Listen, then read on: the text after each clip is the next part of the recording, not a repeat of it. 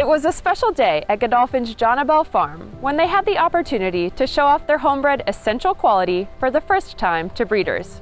We stopped in and visited the 4-time Grade 1 winner and Breeders' Cup champion. I think what has been evident about essential quality from the get-go has just been his class, and there's an immense sense of pride with breeding a horse of this caliber. It's hugely gratifying, and in one horse epitomizes what we are trying to do. We just couldn't be happier to have him here at the farm. So Essential Quality is the first horse in history to accomplish the Breeders' Cup Juvenile Belmont Stakes double.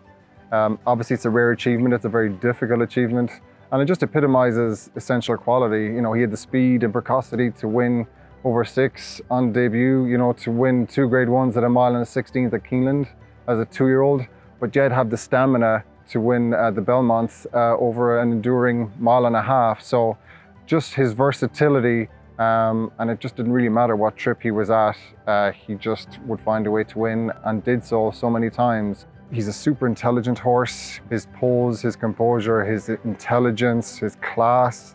I think these are all great qualities that he has shown, and I think he showed those in his races. Watching the Jim Dandy, it was a very exciting race. You know, it looked like Louis was, you know, starting his move from the midpoint of the race, but I never had a moment's worry, because you know, with Essential Quality, he's going to be gaining with every yard to the wire, and he's always doing his best work late. Keep me in mind, and Essential Quality, they battle it out in the Jim Dandy Stakes. Essential Quality won. And obviously, you know, sure enough, it was a little closer at the finish than we would have liked, but that's just him. That's what champions do. You know, same obviously in the Belmont. He just started working from midpoint through the race, and again had a lot of confidence in him that he's just going to be doing his best work late, and is going to be gaining with every yard to the line. His Essential Quality, and he's showing his quality today. The champion 2-year-old has won the test of the champion. His will to win and his you know, his almost sixth sense perception of where that finish line is are just some of the traits that kind of set him apart. Physically, he's a gorgeous horse, and just a very intelligent, attractive head to him. He just has that profile and that presence. He's by Tapit, who we've had a lot of success with. He's out of an elusive quality mare.